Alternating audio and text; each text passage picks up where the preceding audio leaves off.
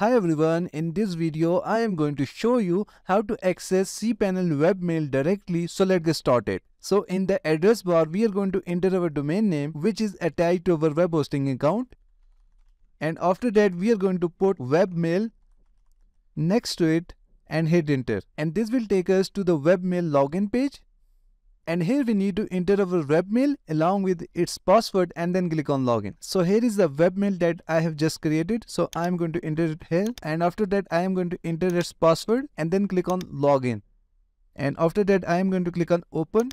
And now we are in the webmail inbox. So this is how you can access webmail directly. But if you do not have your webmail password, so what you can do is to log into your Cpanel account, and after that go to email section, and then you need to click on email accounts.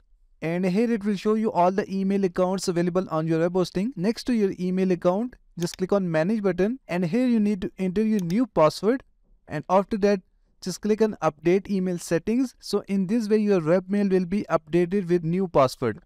So this is how you can log in webmail directly. Thank you so much for watching the video tutorial. Please like the video and subscribe to my channel.